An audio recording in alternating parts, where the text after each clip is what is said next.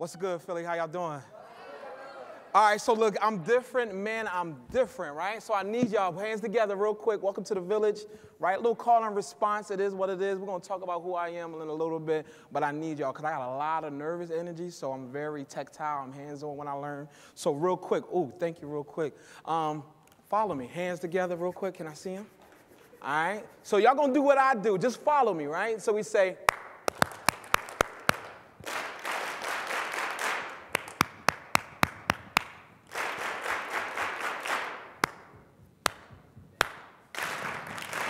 Hey, all right, we got that out the way, right? So welcome, like I said, get my thank yous. It feels so good to be here. I want to thank the Bezos, Brother Mike and his wife for having me come back. I actually did a challenge in Denver, the Aspen Institute, my bread and butter, the opportunity to be here. And of course, my wife, my sister, my daughter, my son, they're actually here in the audience. But it is what it is. It is what it is. So I actually want y'all to listen and engage with me for a second. So I'm going to be everywhere, but before I move forward, I need your hands one more time. We're going to clap and say 1, 2, right? So clap, clap, hold it on your heart. Feel the love, feel your heart beating. So that's something that we do across this nation. It's called one heartbeat. So when I say one heartbeat, one heartbeat. One heartbeat? All right, thank you. So rock with me, y'all. Rock with me real quick. Listen, I'm sure you all probably know this.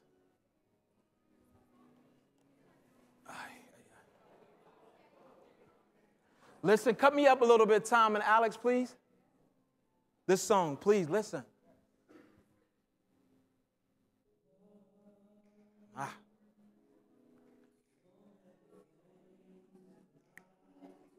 Listen, if you know it, sing. Afraid I don't. There's a possibility you look different at me.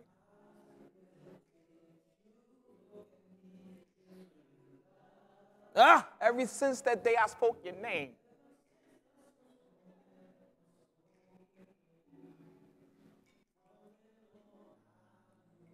You been in my life.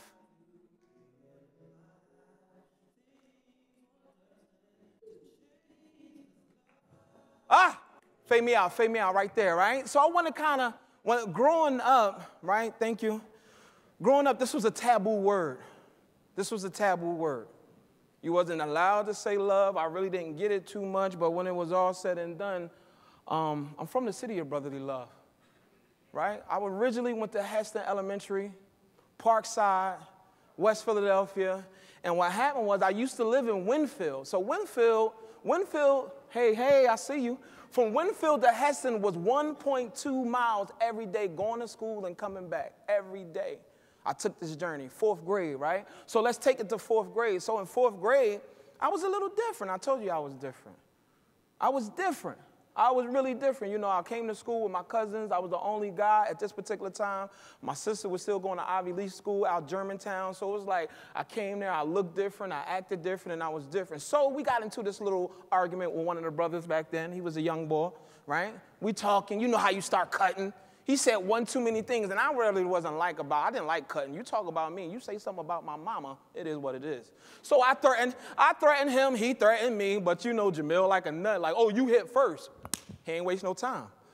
So he hit me, I got dazed. I really got dazed, and I was trying to find out where he was. But he was already gone, it died down. You already know, I felt like Chris Tucker. Remember on Friday, you got knocked out? Yeah. So it is what it is. We moving forward because I see my time. Thank you.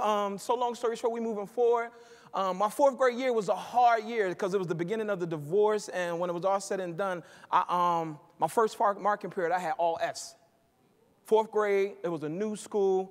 4th grade, I had all Fs. And then, you know, and for me, a form of discipline, the person who disciplined me came to my school. I got beat with a 2x4 in front of the school. You know, Children's Services was called, whatever the case may be. But that same brother that sucker punched me, actually, I gave him permission to hit me first.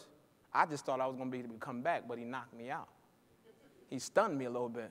Same brother came up, we started bonding. Like, yo, my mom, my dad, they fight all the time. Domestic violence within the household. So we started connecting. 4th grade year went by. Summertime, we went to Kelly's pool together. You know, you already know. We went to Kelly's pool together. I would meet up. We would connect, whatever the case may be. 5th grade came along, and we really started understanding and just kind of loving each other, man. Like, I mean, he was considered the bully, but on the flip side, he felt so compassionate about me that took the time, like, yo, let's bust it up. We're going to make this thing work. You from Winfield, you bunch of, now my sister was here. Mind you, I fell in love with school my 1st, 2nd, and 3rd grade years. Ivy League school was a magnet school, Germantown Avenue, Dr. Green. You talking about education, culture, the arts. It was all love. So when that was over with, when I went to public school in 4th grade, like, I was different. I was different.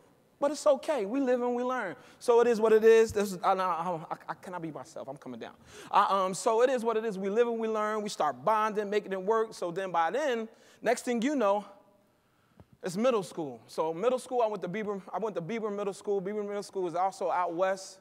When it was all said and done, I really like this family in a way where they have this thing that they say at the Institute, Aspen Forum for Community Solution, where you have family by choice.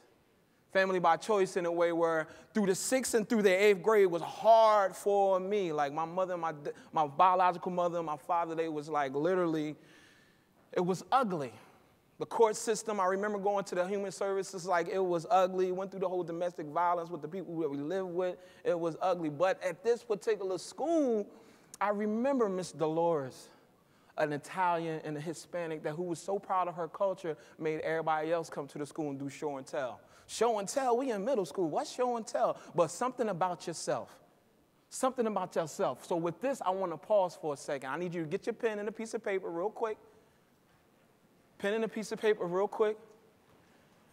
Write down one thing you like about yourself, one thing you like or you love, just one thing, whether it be a characteristic about yourself, whether it be something visually others can see, right? Take that one thing. Take that one thing. We riding and we rolling, because I got about, woo! All right? My time is running fast. So I need you to do this real quick. Look into somebody to the left and to your right and tell them what it is and why. Real quick. Real quick, real quick, real quick. Time is money. Time is money. Time is money. Time is money. 10, 9, 8, 7, 6, 5, 4, 3, 2, 1. Here we go. Here we go. You ready? One heartbeat. One heartbeat. So here in this particular school, whether it be Miss Dolores, whether it was Mr. Morlitz, who was a Jew that kind of started talking to me about the Holocaust and slavery, right? Educate me. I had a brother, Mr. Jacobs, who was actually my track coach, that saw something in me like, you need to do something. I wasn't fast enough for the sprints, but let's try cross country. Get that stamina right. And then Mr. Campbell, who was my music teacher that would let me play the drums from dusk till dawn. Didn't even want to go home. But that love, that brotherly love and sisterly affection. So I'm going to go back to the show and tell in a way where Miss Dolores, I'll never forget it. One of the sisters was going, salam alaikum, her name was Shahada. Her name was Shahada. And she was actually talking about her culture. She was talking about her culture as far as her being a Muslim and how she was going through this rites of passage. And we really just started understanding who she was and what this culture was about. And that right there, family by choice, like it was love. 6th through 7th and 8th grade, it wasn't matter from where you was from, whether you be from west, north, and south, it made it work, right? So let's fast forward a little bit. All right, here we go. Then, you know what it is? Come on. So then I went to Ben Franklin. Yes, I love you. Ben Franklin in the building, right? So because I wasn't fast, but I had some stamina. I didn't mind doing the cross country. I got accepted to this fitness program. During the fitness program, when it was all said and done, we was at we were in the basement dwellers. We had another whole other aspect where the old heads was upstairs. Some of the programs was upstairs, and we was in the basement. Long story short, it was a fight. Another fight went on, but this time I knew better. I'm not taking the first hit. But it was more so amongst the school itself. I'm telling you, we hit the news and everything. But out of all the 9th graders, I don't know. I used to tell people all the time, and I tell my wife this, and my sister knows, she here, you could check me on it. Like, I didn't mind getting knocked out. But if you hit first, you better knock me out, because I'm going to go crazy, right? Which is insane. Insane, because now people, they just shoot. And so when it was all said and done, I'm the only 9th grader knuckling it up, right? So what happened was the old heads, they embraced me. You talk about brotherly love. Long story short, I tell people all the time, the first people that really showed me how to love and put some money and something tangible in my pocket was the hustlers. Sad but true. Sad but true. So when it was all said and done, oh, you can hang with the best of them, I'm going to put a pack in your hand, which is now I'm not glorifying selling drugs. But this was a means for me to make money and my means to kind of sustain myself. So long story short, I got caught up in the juvenile justice system, ugly, because it is what it is for every, there's a reaction to every action, right? Then from there, boom, I messed up in Benjamin Franklin, so I went to Overbrook. Overbrook, we back out west with it. We back out west. I'm going from city to city, coast to coast, right? And I'm still in Philadelphia, so in Overbrook, a whole nother dynamic. You out north, you banging with the best of them. You go out west, there's a bunch of pretty boys out west. Hey, it is what it is. I was born and raised. It is what it is. So it was a different culture, but at the same time, I'll never forget, and I'm going to kind of hone in on this sisterly affection.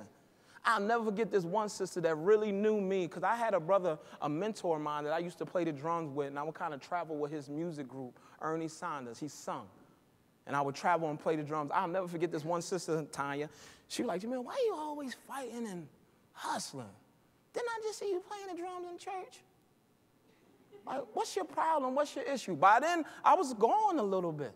I ain't going to say on the front. I was gone. But at the same time, she planted that seed, that act of kindness in a way where, like, taking time to sit down and, like, look, you need to get yourself together. Get yourself together. Speak peace, prayer, love. And then from there, I got introduced to the Youth Build AmeriCorps program. Through the juvenile justice system, I wound up doing some community service, got placed in York, PA, where I currently reside now, and is my home, right? So long story short, Youth Build AmeriCorps is a holistic approach in a way where civic engagement, leadership development, and service as a core. Service was my core. I began to serve to keep myself busy. I've always been nice with the hands, so why not take these hands and protect and serve? So I started learning about myself during my high school, and this is a pivotal moment in you all's life because I want you all, that thing that you know about yourself and you love about yourself, that's what you give. That's your act of kindness. This is how you speak peace and spread love through all the hell that's going on, right? So let's keep it moving because my time is slowly but surely. And here we go.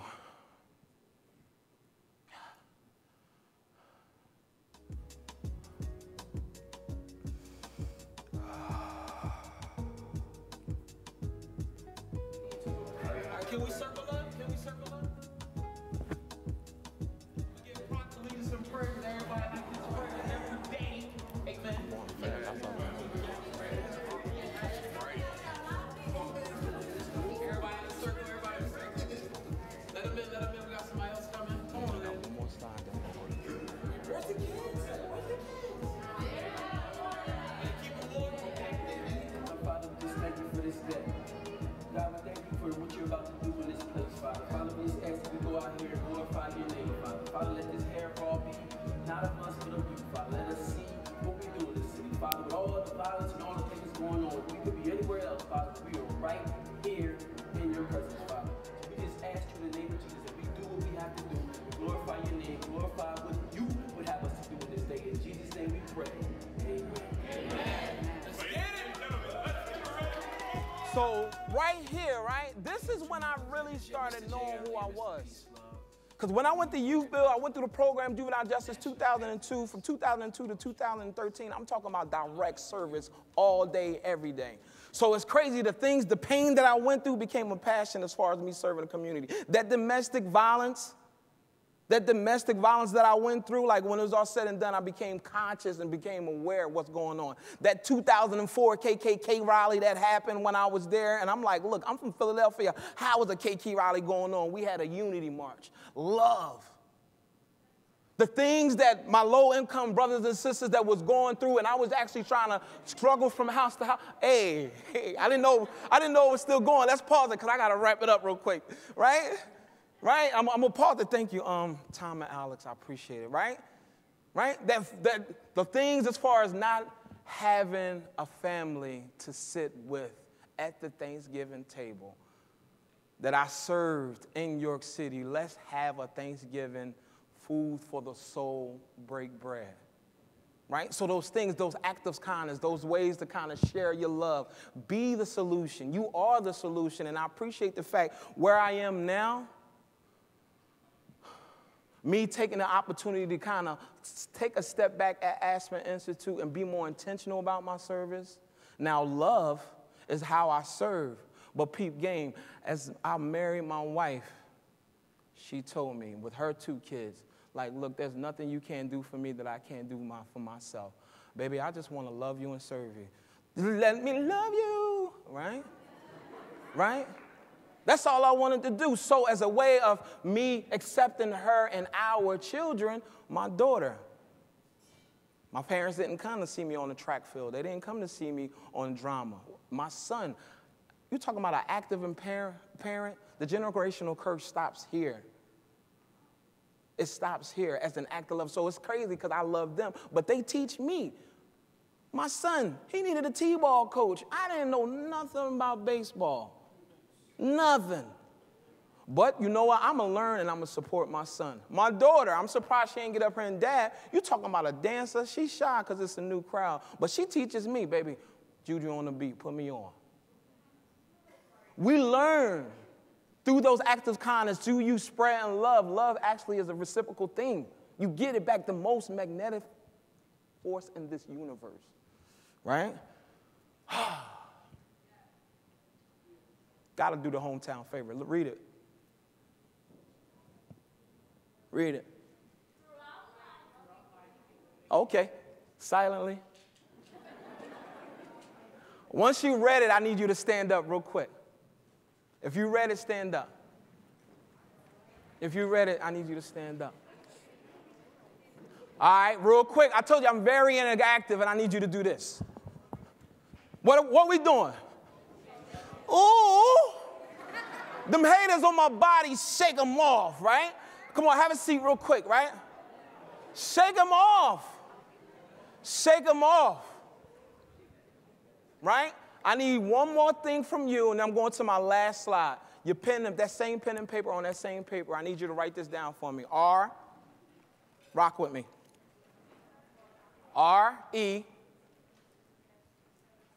REVOLUT.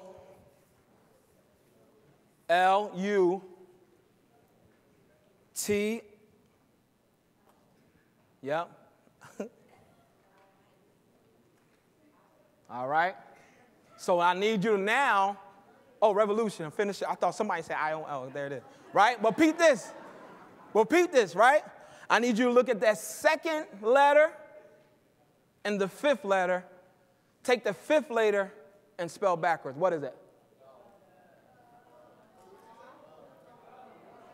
At the risk of seeming ridiculous, I can make a fool of myself because I know who I am. Let me say that the true revolutionary, and that's why I was giving much love to Brother D. Ray, because we do work. I almost feel like Black Lives Matter is the Malcolm X spirit. Shout out to Black History. And the OYU is the peace and love Dr. King theory in a way where you need both. You need the revolutionaries, but we all got it in love. He took that 6-hour drive because it was something that he was compassionate about and he loved. I'm here before you today because it's something that I love. And even going across this country with Sister Kim from Philadelphia Youth Network, working, representing Philadelphia.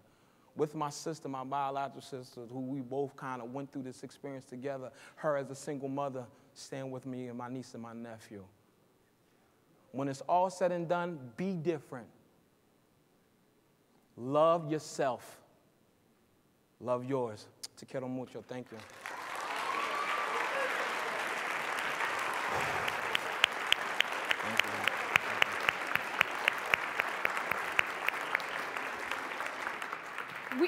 They're going to ask you questions.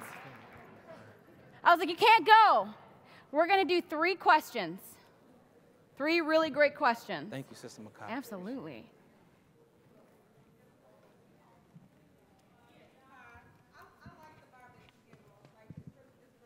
Thank you, love.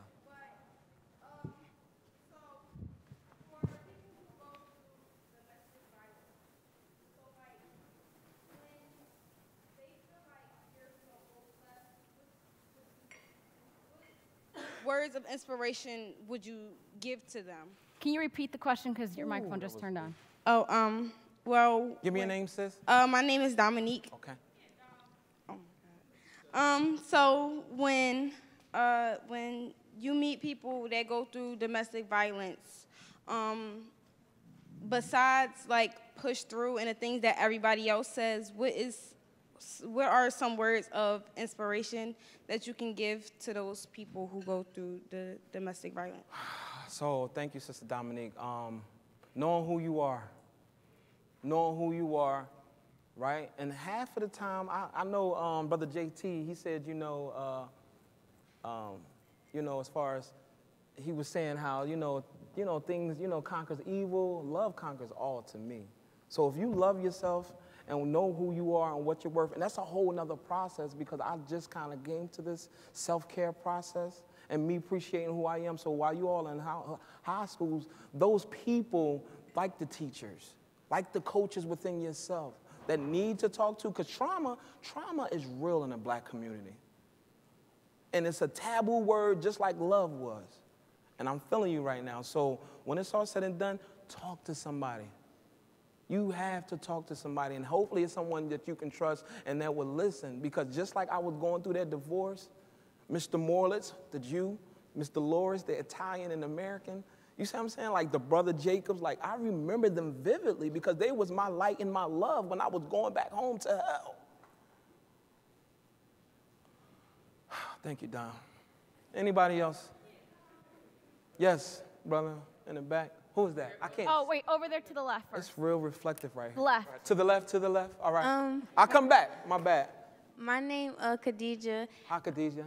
I wanted to know when you was talking about when you were like in the with the drug dealers and stuff, and you had gotten to the juvenile system. Like, was it like while you were in there? Like, was it hard and like was it like a wake up call for you? Yeah, it was hard.